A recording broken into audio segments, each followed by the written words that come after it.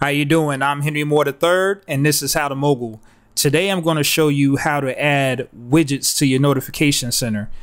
And there's two ways you can do this. Once you log in and you slide to the right, there's your widgets.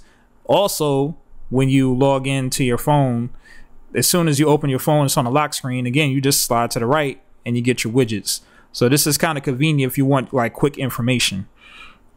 Now, to add more or to rearrange what you have in your notifications for your widgets, what you want to do is go to the bottom. Once you get to that notifications menu, just hit edit. And since I'm on the lock screen, it's asking to log in, but if you was already logged in, you wouldn't have to do that.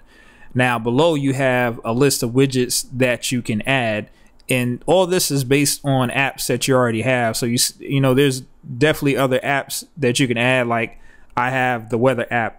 I just like to know what's going on with the weather when I'm traveling around. And also I like to use Clock because I talk to different people in different parts of the states and abroad. So it kind of helps me know when is a good time to kind of keep up with them.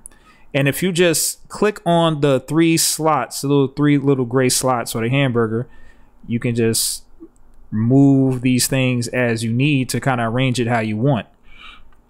And as soon as you hit done, it's already in the order, like it's already there.